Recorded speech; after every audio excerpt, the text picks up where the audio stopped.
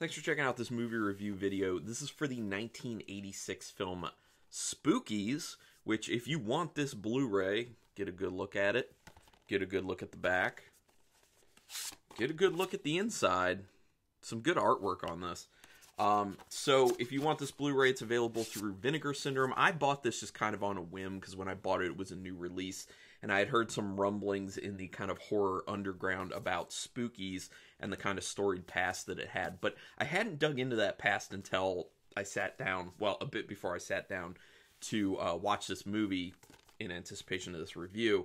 And very glad I own this. Very glad I've seen this. Especially glad I own this because there are two feature-length documentaries on here. One is kind of the documentary of all the issues that went on with the film, and then the other one is kind of like a making-of documentary, and they're feature-length, which is really cool. So I haven't watched those yet because I just watched the actual film for the first time, so I do plan on watching the documentaries on here, and there are commentary tracks too for the documentaries and for the film. There's a lot that I'm going to want to dig into with this Blu-ray, so this was well worth the purchase in my opinion. Now, that said, if you have not seen Spookies, spoilers going on in this, although it really won't spoil much because it's one of those movies that, like, there's no real point to it. It's just like a movie to be a movie, which, you know, in the 80s, there were a lot of horror movies that were just made because they were movies, you know, for entertainment value. Now, that said, there is a good movie, well, good as in entertaining. There's a very cool, entertaining movie buried within this film. Actually, it would be pretty easy to pull it out. Basically, they need to take certain portions of the film, just edit them out, have it be maybe about an hour-long film, and it would be way more succinct, way more interesting. It would hold your attention a lot better, and just more cohesive and fun, to be honest. So, real quick, okay, so I'll get into this stuff. Directed by Genie Joseph, which, by the way, what the hell? What the hell? What the hell, Genie? That's all I gotta say. I'll get further into that. So, directed by Genie Joseph, who also did the film Mindbenders, Doran and Brendan Faulkner, who did Killer Dead. Now, Thomas Doran and Brendan Faulkner were the original directors for this film. They did the stuff I liked. Genie Joseph did the stuff that is garbage. So, what the hell, Genie? And I'll talk a little bit more about why that happened, although I can't do all of it. Written by Doran and Faulkner, who also wrote Killer Dead, and Bergund. What the hell, Anne Bergund? That's another person. What the hell? She wrote the stuff for, like, the new stuff put in. It's so bad. She went on to be a producer for the Jim Carrey film The Mask, by the way, which is interesting. And Frank Farel, who ended up becoming the producer on Street Trash, which, man, I need to watch Street Trash and do a review for that. Special place in my heart for that film. It's terrible, but it's awesome. I love it. So this actually ended up having a limited theatrical release, and then it went to video, and then it was also shown a few times on the USA Network, which, is the USA Network even still around? I don't know. It was originally called Twisted Souls, but the financier for this film actually... The financier, probably the biggest problem with this film, he thought that he wanted the name to be something similar to the Goonies because, hey, that worked for the Goonies, which is weird. So they came up with Spookies, which, you know what? I'm fine. I'm fine with Spookies, Twisted Souls, Spookies. It didn't really matter to me. But the financier was the biggest problem because he hired a cast and crew. They did almost 90% of the film, and then he fired them, and then got another cast and crew who was supposed to finish the film. Now, when that new cast and crew got it, it was like 90% done anyway, so when you watch the film, it definitely feels like there are pieces just like shoehorned into it all throughout the film, and that's literally what happened. Like, there was another concept for the film there, and then the new people came in. They used some of that. Actually, I mean, they used a good amount of, like, that initial concept. But they added a lot of stuff that didn't need to be there. A lot of stuff that's very distracting. A lot of stuff that's idiotic and just pure stupidity. And that's what bogs the film down. That's what takes you out of things. That's what's garbage about this. Now, apparently this financier is kind of an eccentric, weird type person, and this goes to one of the issues that a lot of people end up having with, especially independent film, when they need to find people to fund their filmmaking, is that you can end up with people who aren't happy with being like, here's the money, do your creative thing. They want to get too involved. They're like, that's my money, so I want to tell you how to do the film, even though I'm not a filmmaker. They just want to feel like they're a filmmaker. They just don't want the money funding your vision and your creativity to be enough. Like, they just want to stick their hands in there and do stuff. So apparently that's the way this financier was, and it ended up leading to a series of arguments, and then that's when things just came to a head, and he just fired everyone. And then apparently found some people who were in the porn industry to talk to, who were like, hey, we could, take care of the rest of this. And they convinced him, and yeah. Now, I will say that the additional stuff that was added to the film, there's like one thing in particular I actually like that was added to the film, which was the witch portion in like the basement cave. That was actually cool. That was really cool. But other than that, I thought it was all terrible, but it looked good. Like, they did a good job actually shooting their stuff they put in it, but the story was terrible. The acting was, none of the acting in this overall is all that great, but the story was terrible. It felt like they shoehorned in a lot of stuff, and the Catman, like, Anne and Genie, what the hell with this flamboyantly dressed Catman with a freaking hook for one of its hands? The majority of what that character does throughout the film, and excessively, is walk around and listen at doors and like just touch the door handle and just like creeps around this house the entire film. Means nothing pretty much to the film until the very end, which still means nothing. It's a character for no reason. Someone had a crazy hard-on for the concept of this Catman, and it makes no sense. It's awful. It's horrible. And that's the thing I hate the most about this film. I hate the sorcerer and his bride, that whole concept. That's terrible, but it's not annoying like the flamboyantly dressed, hook-handed Catman dude who keeps making purring noises and little meow like cat noises. It's off-putting. It's terrible. It's ugh. Genie and Anne, you suck. You suck. Terrible, terrible. And the financier, I forget what his name is, also sucks. Because the original stuff, like, you can see what the original stuff was. You see the original concept, and a lot of the original concept was putting a lot of cool practical effects stuff in there and just basically having it be a bunch of people who show up at a house and there's creepy, weird stuff going on, and they kind of realize at some point that there was a sorcerer in the house. And it's not so much about that. It's light on story, but the whole concept is just exploring the house and having these crazy things come up with cool practical effects. That's enough. Like, for the entertainment value, that's enough. But then it gets bogged down by all that garbage that was added after the fact, and it's a shame. It really is a shame. And that's why I say they should do, like, a definitive cut of this that was just the original stuff. Because it would be a lot better. Even though it would only be like an hour long, maybe. It would still be a lot better. Anyway, I went off on a diatribe. So, I haven't seen the documentary about, like, the issues with it yet, but I did read, like, interviews, an article and interviews with a bunch of people involved with the film on both crews, through this website called The Dissolve. It's just thedissolve.com, so go to that website and read that. It's something. You should definitely read it. It gives you a lot of backstory on all the crazy stuff that went on with that film. So, I'll tell you exactly what portions were added by the new cast and crew after it was taken from the original. The kid looking for his birthday party, who later on becomes the blue kid with, like, the druid outfit.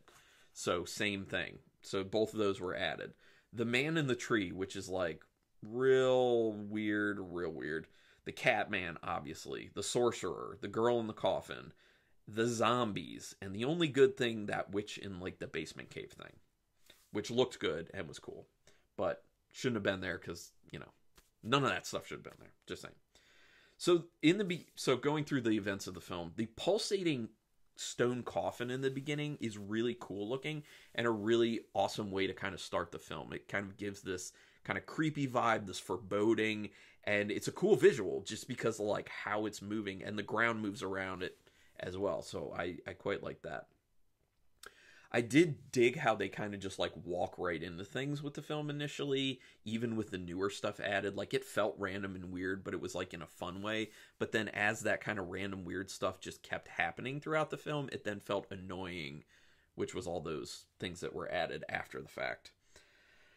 The dialogue seems kind of disconnected from the actual film a lot of the times, and most of it ends up being the stuff that had been added to the film.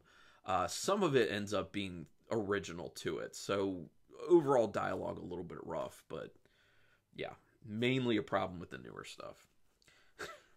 Once again, what the hell with the Catman? What the hell? Like, it's a dumb concept in the first place when you just say it, and then when you start working on it and legitimately do it, it's an even worse concept. I just cannot stress how bad this Catman is. The dude with the puppet may have been my actual favorite character. Although the puppet didn't have as much of a role in it as I wanted to. I think the whole time they were going through the house, when he was going through the house, he should have had the puppet and been doing things with it. That would have been fun.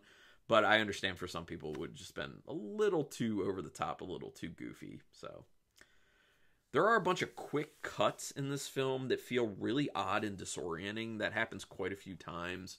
And it really, like, it gets disorienting because it's like quick cut, quick cut, quick cut, quick cut, quick cut. And you're just like, what am I seeing? Like, what is happening right now? Can we focus for a little bit here? And from what I understand from that article I read, that had a lot to do with the financier. He was really big into doing like, let's get to this quicker. Let's cut the time down and get to this quicker, get to that quicker. Like, he loved the idea of quick cuts and really forced that issue, which is dumb. Obviously, this person's not a director. The headstone popping up and then the name being like emblazoned on it for that dude Lewis Wilson outside in the beginning, that was cool. I really like that. Lots of fun. There's going to be a lot of me just pointing out, I like that, because there's really no story here. There's no subtext. It's just a crazy film. Here's a great quote. If you keep talking, I'm going to fix your ass. What does that even mean?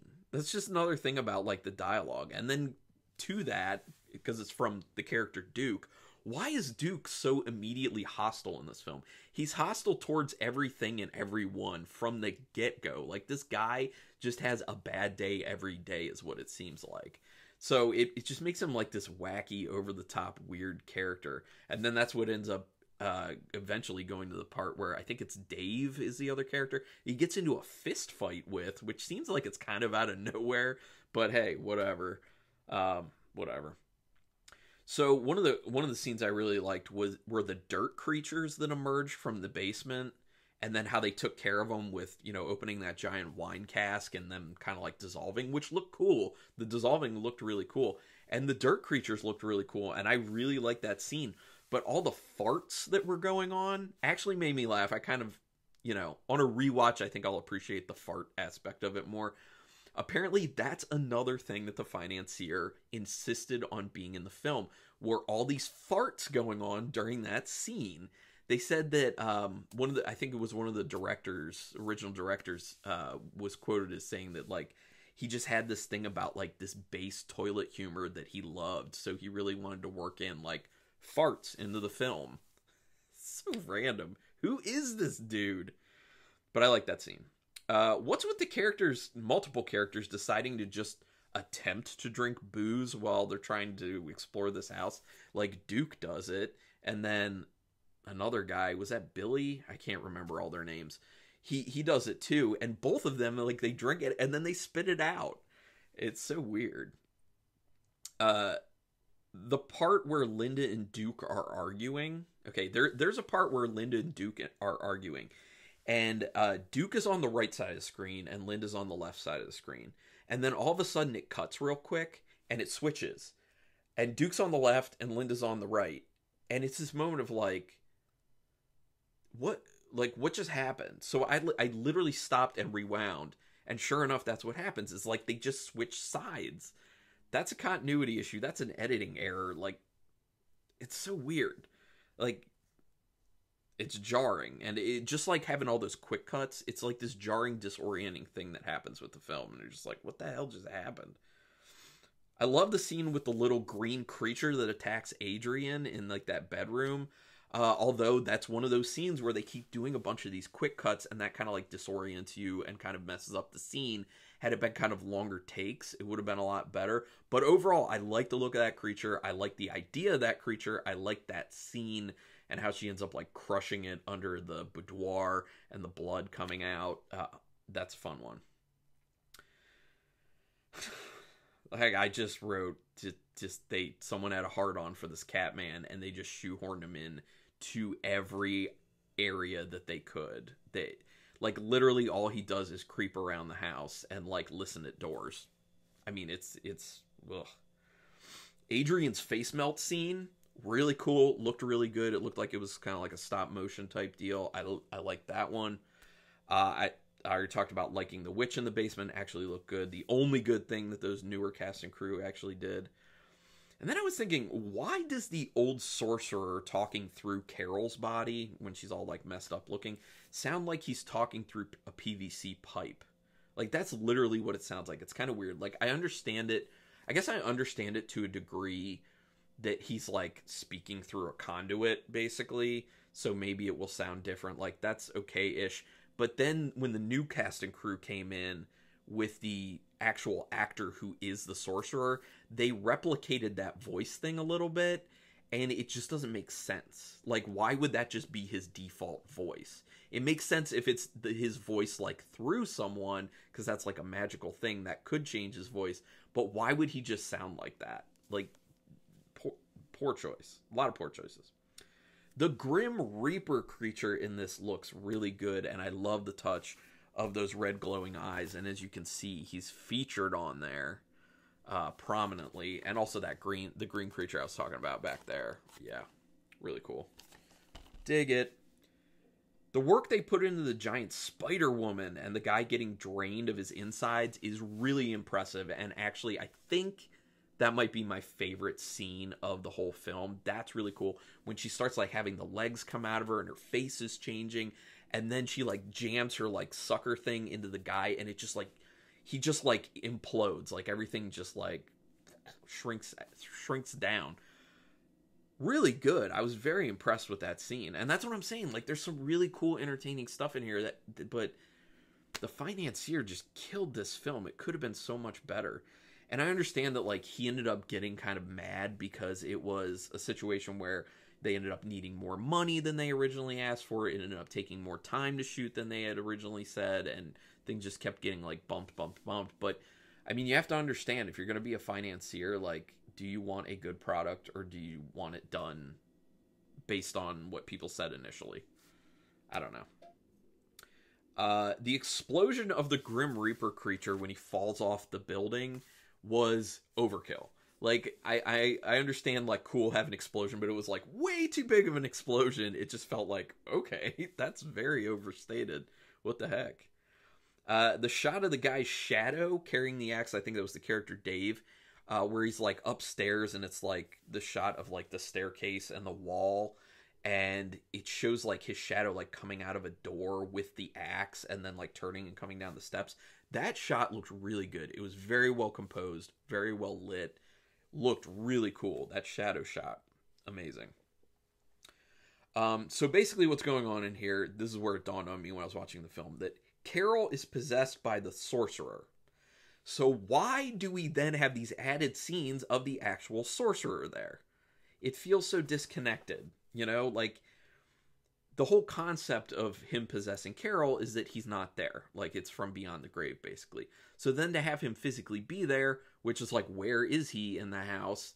And why is stuff happening with his bride at the same time? Like, it's all so disconnected. It doesn't make sense. It should have been left alone. Just doesn't work.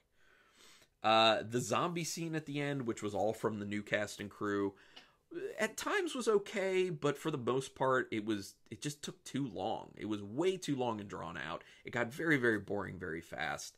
And then it just, goes to an ending that's just not good. Like, it just ends with this severe flop, especially when the bride gets picked up by this random dude in a car and is trying to get away and then realizes, oh my gosh, it's the Catman. And I was just like, for someone like me, of course that's how we end the film. It's the Catman, because it's always the damn Catman.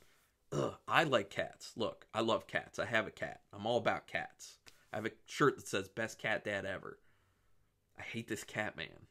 I don't like everything cats. Just saying. So once again, the original concept seems like what would have really worked for this film. A simple story of a group exploring a creepy, weird house and creatures showing up. They should have just put a 1-hour film out. They said it was like 90% done. They should have just gone with the 90% done and just put it out as was. It would have been fine. Would have been better than what we ended up getting here. And I really think that Vinegar Syndrome should have put that cut on here, because they didn't. But I'm not mad at them, because, you know, they have the documentaries and the commentary on there, which I'm going to dig into. I'm very excited about. So the strength of the film obviously just really lies in the practical effects. The practical effects moments are what you're really looking forward to. And other than that witch in the basement cave, it's all from the original cast and crew. Damn this financier. And damn you, Genie and Anne. You dipshits. Terrible. God. It just makes me so mad, because, like, there's a good, fun, entertaining film here, and I don't think I can watch it again as it is, because there's just too much of that added crap. That's just that. It's crap, and I can't sit through it. It's so distracting. I guess I could just, like, you know, fast forward and watch it that way. I feel like I need to cut this myself, just for my personal viewing.